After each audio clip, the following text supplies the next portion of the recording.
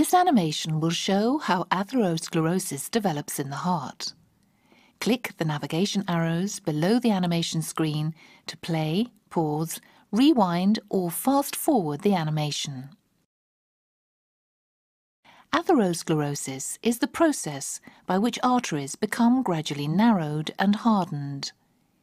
If this happens in the arteries that supply the heart, it causes coronary heart disease.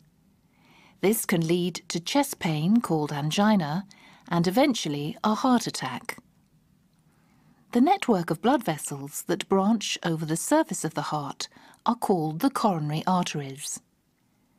Atherosclerosis can happen in any part of the coronary arteries. The coronary arteries supply the heart with blood.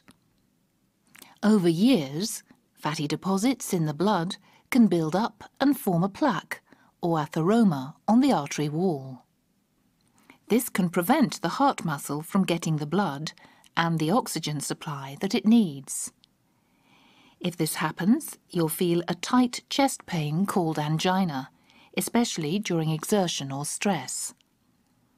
If the plaque bursts, it causes a blood clot that blocks the artery.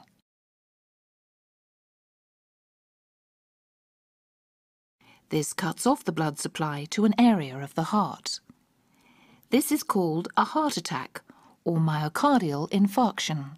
It causes permanent damage to that area of the heart.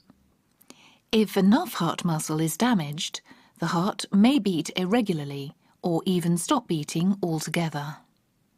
This is the end of the animation. Click on the animation screen to watch it again.